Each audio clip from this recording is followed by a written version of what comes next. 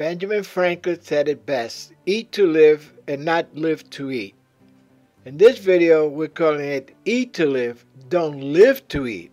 And we're going to explain why are your choices. It's really about choices. It's really about choices, and it's all in our hands, in your hands. Take the time to evaluate your diet and eating habits. Make the necessary changes before it's too late, as prevention is worth 1,000 cures. Make small changes every week instead of drastic shifts where you feel the biggest impact. Make a list of all the foods you need to cut down on in your diet and keep cutting one out each week. I'm going to give you an example. I cut out one slice of cheese in my omelet every day. And I realized that that one slice of cheese is 100 calories. In 30 days, that's 3,000 calories I did not consume. Hard to believe. Such a simple little thing like that. And you know that it takes about 3,000 calories to create 1 pound of fat. So be mindful of your eating habits and commit to change at least one each week. Ask for help and support from family and friends. Educate yourself on what are healthy foods and the food groups. We offer some really good programs, the ketogenic diet program, mindful eating diet, the Joan Bar diet, Saturday morning diet, all available to you on our website, joanbar.com and SaturdayMorningDiet.com. Make friends with healthy eaters. They can be your best support and role models for changing bad habits. And it does come down to habits. Keep a list of all the changes you need to make and look it over every day to keep this information at the forefront of your mind. Use positive affirmations to install a healthier thought process towards food and eating, as thoughts and beliefs guide our behavior. Keep with it, and before you know it, new healthy choices and patterns will become habits, just as the old unhealthy ones once were. Now, if it is to be, it is up to me. That should be your mantra.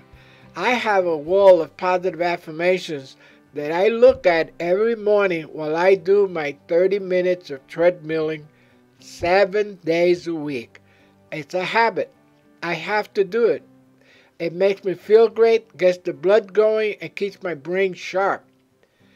What you do today can improve all your tomorrows. And that's how I feel on my treadmill. I'm on a treadmill, a time machine, keeping myself young to the future. The role of food. Food is intended for the human body as sustenance and nutrition. Truly, that is its only intent. It's meant to provide essential elements that work to support internal bodily process and nutrify major organs. It provides us with energy and is essential for the proper physical development of children. Somewhere along the line, we have seriously lost touch with this fact. Of course, the endless rows of goodies at the supermarket and unlimited choices of junk food have not helped us in any way. Healthy eating still eludes many of us, as America struggles with obesity, and lifestyle choices are the leading cause of premature death from diseases like that of the heart that result from them. Now, look at this picture. You could eat healthy food. A good friend of mine once told me, it doesn't matter what you eat as long as you fill your belly. So fill your belly with positive, good food. Keep away from the carbs, the bread, the sugar, the cake, the pasta, the pizza. All that stuff turns to sugar once it gets inside your body. Obesity. Obesity is at epidemic levels in the U.S. according to the Centers for Disease Control. 35.1% of adults aged 20 or older were obese in 2020. 69% of adults aged 20 or older were overweight or obese in 2012. And that's more than 50% of the U.S. population. And most of us that are on this channel are in that proposition. Children as young as 5 years old are being diagnosed with obesity, which may be the biggest tragedy of all, according to the Center for disease control. 3. Obesity rates have more than doubled in children and quadrupled in adolescents in the last 30 years. 4. In 2012, more than one-third of children and adolescents were overweight or obese. Of course, poor eating habits put you at risk for more than just obesity, because when the body does not have proper nutrition, it poses other serious health risks. Now, ironically, that picture is exactly where my waist was at the beginning of last year. 54 inches. I got it down to a 42. And how did I do it? I cut out carbs. And I offer you the opportunity to get our ketogenic diet ebook at a very low price, and also the Joan Bars diet on the Saturday morning diet. We offer you a lot of programs to help you lose the weight. Obesity is killing the world. And how is this happening? The food industry is putting so much sugar, cheap food out in the world, that everywhere we turn, there's sugar. You know, ABC rules to obesity prevention, simple rules to stay in shape. Adopt new healthy habits, good habits, bike to work, balanced diet, swim. I recommend walking. My dad is 94, walks every day. You know, bike versus driving to work, balanced diet versus fast food, swim versus watching TV. You know, we just put out a video the other day how sedentary lifestyle, sitting around for 10 or more hours a day, reduces, not only increases obesity, increases the chance of stroke, but it also changes your DNA. Balance your caloric intake. Food, beverages in, physical activities, calories out. Now, what this is saying is try to burn up as much as you take in. But if you take in less carbs, there's less calories to burn. And also, carbs turn to sugar, which turns to fat. Control your weight gain. That's the secret. Obesity kills. 7 common diseases due to obesity: arthritis, cancer, infertility, heart disease, back pain, diabetes, stroke, and you just feel bad, depressed. How do I know whether I'm overweight? Calculate your body mass index using this formula. Body mass index is height divided into weight. Overweight 18.5, underweight is 18.5, normal is 18.5 to 24.9, overweight is 25 to 29.9, obesity is 30 over 30, severe obesity is over 35.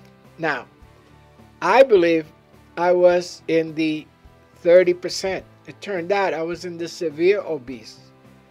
You know, a lot of us don't think we're fat.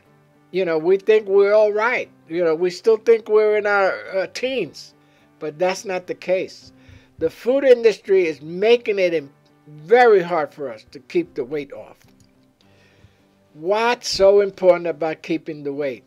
Hypertension and strokes. Hypertension, the National Institute of Health advises that hypertension, or what is known as high blood pressure, can result from poor nutrition. Hypertension is often diagnosed until it damages the body, is undiagnosed until it damages the body beyond repair. Too much salt, sugar, and fatty processed food can cause hypertension. Strokes.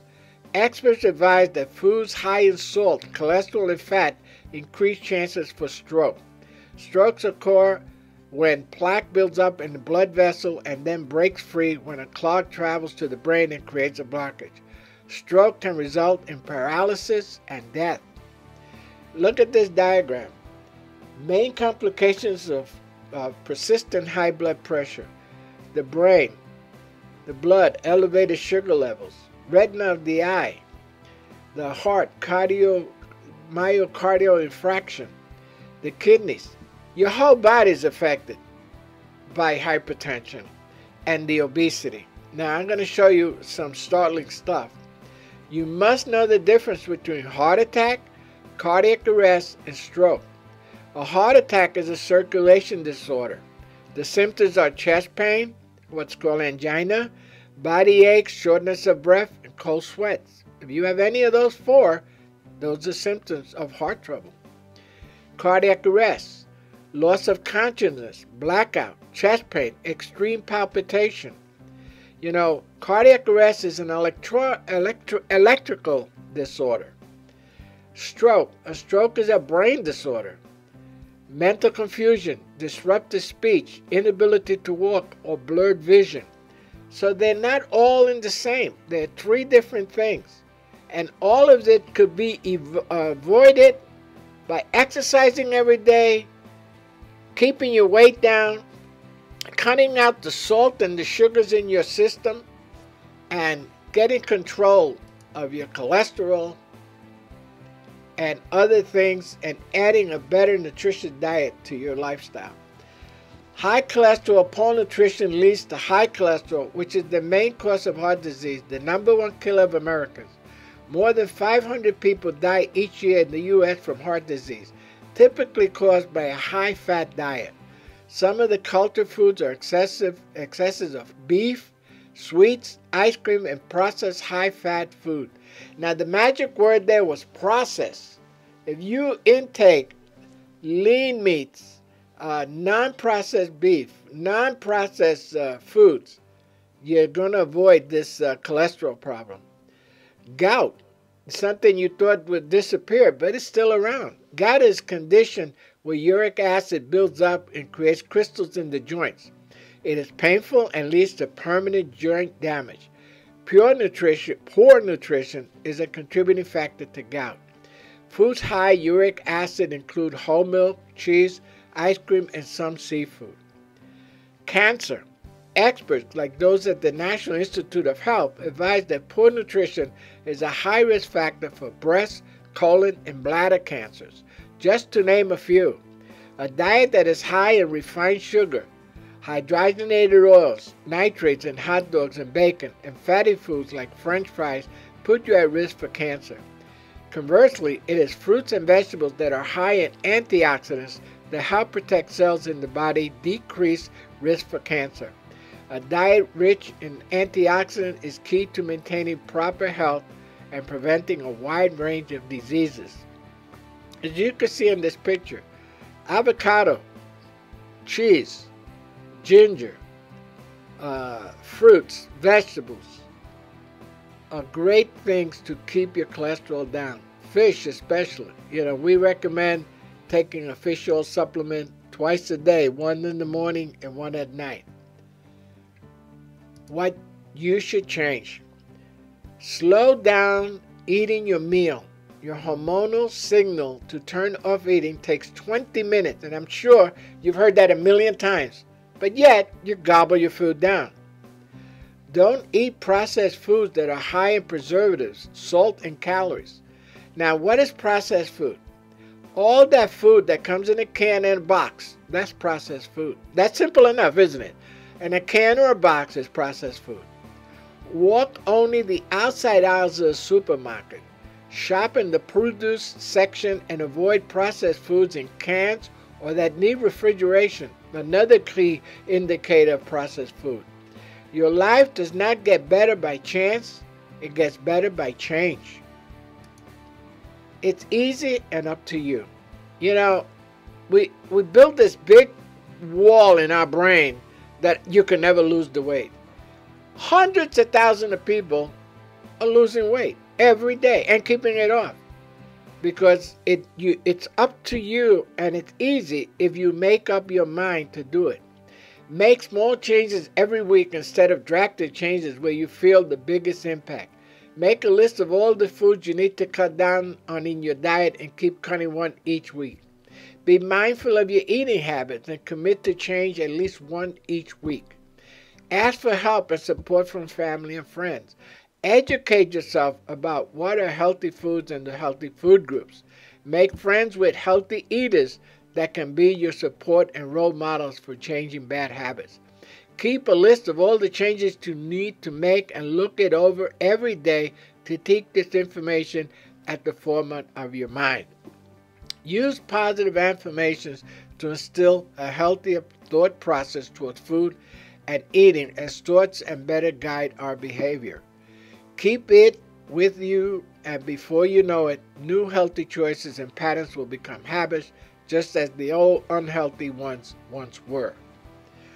Fall in love with taking care of yourself, mind, body, spirit. You know, it all comes to your head. It all comes to making a decision.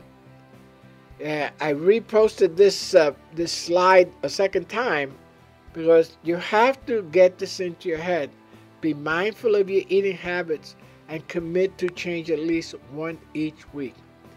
Don't try to do it all in a day. You didn't get obese in a day, and you're not going to lose the weight in a day. It might take you a year. It might take you 2 years.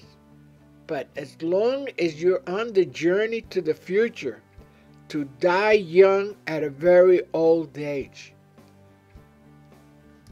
Wonderful weight loss e-course packages at SaturdayDiet.com. We offer a bronze, a silver, and a gold package, and each one offers you more than the previous one at budgets that everyone can afford for immediate download. We've been offering 2 great packages, the Power of Mindfulness for weight loss and the Ketogenic Diet. Discover the low-carb difference. And I tell you, it works. Because carbohydrates are the ones that are making you fat. Please subscribe. Take advantage of these great products we're offering. We went through a lot of work to get them for you. Please share, subscribe, and spread the word about Joan Barnes and the Saturday Morning Diet. See you on the next video. Bye-bye. Good luck.